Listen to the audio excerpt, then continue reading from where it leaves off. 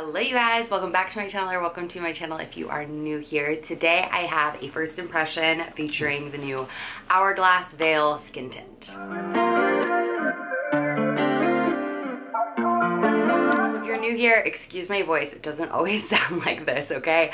I'm going through it, I feel fine, my throat is just unwell. So we're pushing through because I've been wanting to try this product forever. I've had it on my desk for what feels like 2 weeks now, probably. But I've been really into just kind of skin tints. I've been playing around a lot with the Summer Friday one and I like it, but I've heard amazing things about the Hourglass one and I really like Hourglass makeup. So I figured let's give it a go. Let's do a first impression and wear test with it. So I'm gonna go ahead and show you what it looks like on first, and then I'm gonna show it how it wears throughout the day, because I don't know about you guys, but I love the no makeup, barely there makeup trends. But I feel like after like 3 hours, I look in the mirror and I'm like, girl, you look horrible. It just breaks off weird. It just, I don't know. That's why I tend to always set my products. But if you can get a base that's pretty sheer and just kind of like looks like your skin, I'm hopeful that hopefully with the right techniques, I can get it to wear a little bit longer. So let's jump in. I got number 7. I have not tried this yet, swatched it or anything, so we're running to the mall if it doesn't work. I will pop up a couple of things on the screen of what it claims to do, but it is a hydrating skin tint, so I'm hoping hydration. But again, I got the color 7. You get, how much? 1.1 fluid ounces for, I don't remember the price exactly, but I got it 20% off. I don't know if this is the H, is that? I got it 20% off because I did the family and friends sale, but yeah, let's go ahead and dive on in. So I think with natural makeup and making it last a long time, you really need to focus on skin prep. So I have all my skincare on, big thick moisturizer, and then I went in with the Ulta MD tinted SPF. So it has a decent little like glow to it. I love it. But then I'm gonna go in with a little bit of my primer, the Benefit Professional, and I'm just gonna put it on places where I tend to wear down. If you see me looking this way, I have a mirror over here. So really just like on my pores, mostly where I don't put like a bunch of other products on, if that makes sense. Like around this area and my cheeks, like I have blush, so it's set with powder. I'm gonna use all of my same normal makeup, kind of see how it goes. So my skin's looking pretty decent right now. I have obviously this melasma or this sunspot that I've had for a while now, and then I've got some freckles going on and some melasma up here, and then I do have some hyperpigmentation from a pimple that I popped down on my chin. But besides that, we're looking great. Just kidding. But if you've ever suffered from acne, you know that this, the feeling of having clear skin is like amazing. So let's go ahead and dive in. I'm really praying this is the right color because I don't feel like running to Sephora right now. Okay, comes in like a little squeezy tube. Yeah, it looks good to me. All right, let's start with that much and see. I have no idea. I'm gonna apply it with my fingers. So it feels very light. I think the color's good. Oh yeah, the color's great. I'm gonna do one half of my face and then show you what it looks like compared to the other.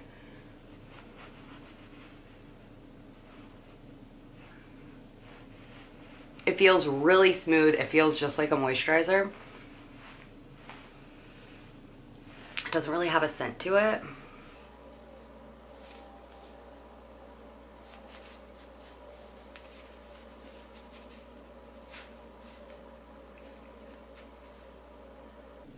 I think you can build it for some more coverage because I feel like my acne pimple is a little bit lessened. Okay. So there it is up close. The color is perfection. Am I gonna say I notice a huge difference? No. But I think that's the point of a skin tint. It's not like a big difference in terms of your skin. This is how much I have left from that first little squeeze that I had. So let's see this side, since this side is my more like freckly sunspot area.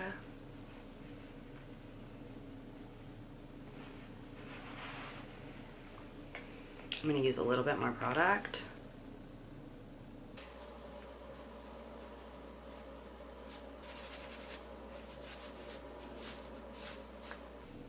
I think first impression, it looks just like my skin. I don't feel like it's providing a lot of coverage at all, but the glow and the finish of it is very pretty. Like, it doesn't even look like you're wearing makeup, because you're really not. You're wearing a skin tint.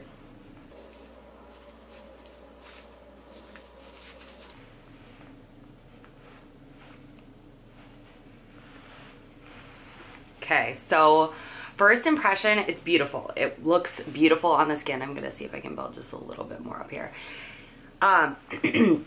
If you have oily skin, I don't think you're gonna like this because it really doesn't set down and kind of gives you that glowy look, which is almost not like skin and almost like just too glowy, if that makes sense, but I don't think that's the case.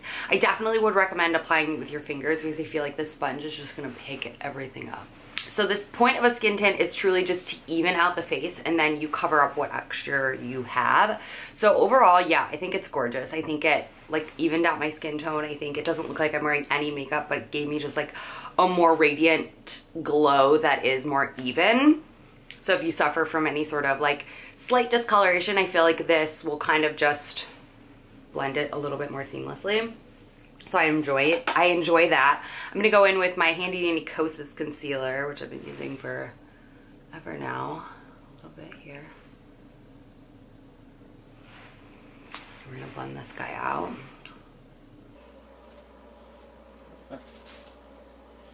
I am excited to see the longevity of this foundation or the skin tint, because that is something I will notice about the Summer Friday. I love it. I love the way it makes my skin look, but I feel like it kind of comes apart on my skin a little bit. So hopefully that doesn't happen with this one.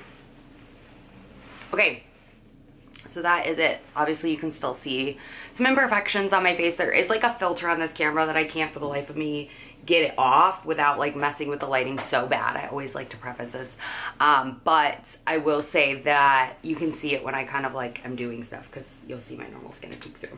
All right, let's go in with some powder. I'm gonna set this because if I do not set a skin tint on my skin, it just rolls right off. But I love the Cloud Set powder by Kosas in Feathery. I feel like it really sets your makeup without looking like you still get that skin-like look. I feel like more skin-like than this, because this, no one's skin looks like that. Let's go ahead and just press it in, and I'll show you one side versus the other. And of course, like if you're not oily and you're super dry and you feel like you don't have a problem with things setting, then don't, or you don't have a problem with things smearing after you set them, then don't set it. But this is what it looks like. You still see like a luminant glow, but not as glowy as this. But anyway, I prefer it. And if I don't, your girl's makeup will be on the floor. Okay, so we've set it with powder and we have concealer on. I think it looks beautiful. Let's go ahead and finish up with the rest of the makeup, and then I'll check in with you. Okay, I have most of my other makeup on except for mascara, but I did pick this up the other day from e.l.f. It's the Roll-In Lash and Roll. And I was hoping it would be similar to I think it's similar to the Benefit, but I was hoping it'd be similar to this guy that I love from Maybelline, the Lash Sensational. Yeah, it's not really. I mean, it's got the curved brush. It's similar. It's really similar. All right. Mostly because this is like done, so I need to get rid of it. I did already order another one, but let's try. Normally I hate first times I try mascara, but let's give it a go. Getting a 2-for-1 special today. Okay, I like this so far.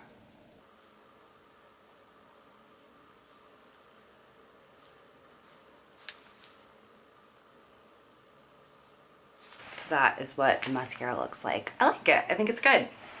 So yeah, I think it was like $4. All right, so here is everything.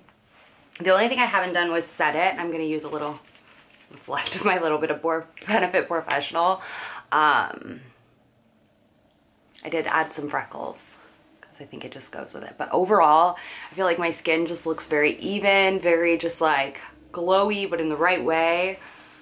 I think it looks so pretty. Like already you can tell like my oils are already peeking through that powder. That powder is perfect for girls that have like normal to dry skin. Pretty. All right, I'm gonna check in with you. What time is it now? It's 11:19. I know I'm getting a late start on my day. But I'm gonna check in with you guys throughout the day and let you know what. All right, you guys, I'm still at it with no voice. It is 12:49. Oh, I figured, well, now it's 12:50. So almost an hour or almost 2 hours of wearing it. I've had lunch.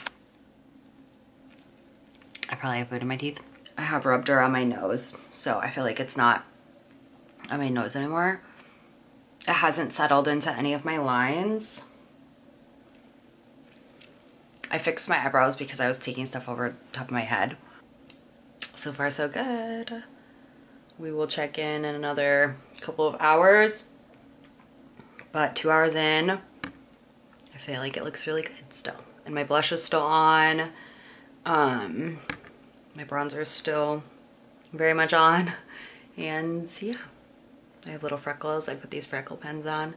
So I think we looks good so far. So we'll see you in a couple more hours to give you a little update again. All right, I wanted to do another check-in. It is 3:02. Again, my voice just keeps getting worse by the day, so as the day goes on. But let's go ahead and get into some natural sunlight. Yeah, I'm standing in front of the window.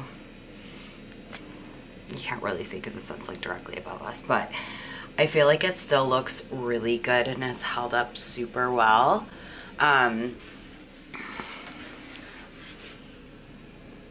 Yeah, you can still can very much so see my melasma peeking through. I don't know if you can see it, but I can because it's like I don't even want to call it a pain point, but it's a noticeable spot for me.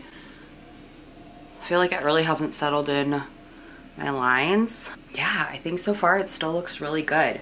If I wanted more coverage here, I should have just put more concealer, but overall, blush is still on, which I think is a true sign of whether your makeup is breaking up.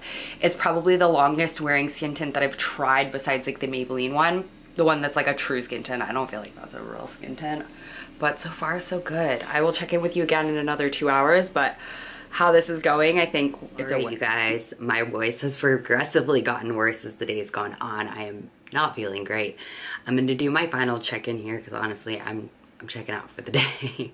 I will check back in with you tomorrow, probably because I'm gonna wear it again tomorrow and film the outro, but tell you all my final thoughts. But it is 5:41, so I've had this makeup on for just shy of 7 hours, 6.5 hours to be exact.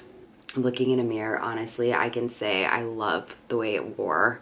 I feel like my powder products look great, and yeah, I don't feel like I look overly greasy for being hydrating. I don't feel like it settled in my fine lines or anything. I absolutely love it. I think the Hourglass Veil Hydrating Skin Tint is a win for me. All right, you guys, so I wanted to kind of film a conclusion. Obviously, I wanted to film it last night, but my voice was horrid. You can tell I'm feeling much better today. My voice is still a bit raspy, but not nearly as bad as it was by the end of the night last night. So I want to wrap up my conclusion on the Hourglass Veil Hydrating Skin Tint. I applied it again today using this IT Cosmetics brush because I just wanted to see the difference between a brush.